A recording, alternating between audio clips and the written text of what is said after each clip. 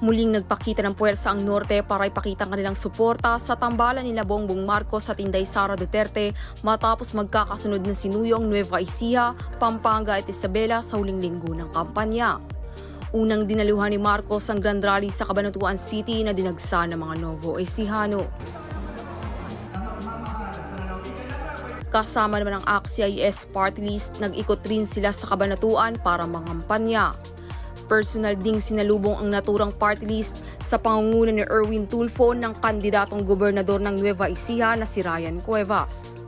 Aabot naman sa mahigit 200,000 supporters ang dumayo sa Robinson Star Mill Ground sa San Fernando, Pampanga para magbigay ng suporta kay Bongbong at Sara. Nagpunta ako dito para magbigay ng suporta kay BBM and Inday Sara. Solid BBM! Excited na ako na maging 17th president sa BBM. Naniniwala po ako na kaya ni Duterte at Sara na hawakan ang buong Pilipinas. Kaya kay BBM tayo, solid north, go BBM! Lubos naman ang pasasalamat ng Uniteam. Excited na kaming pumunta sa EDSA para sa Victory Party.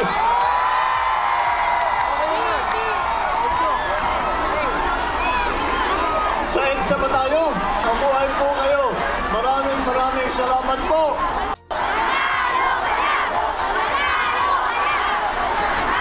Kapag sinabi ng mga kabambangan na panalo na ang Bisaya, malakas ang loob ko, mananalo ako! Maraming salamat!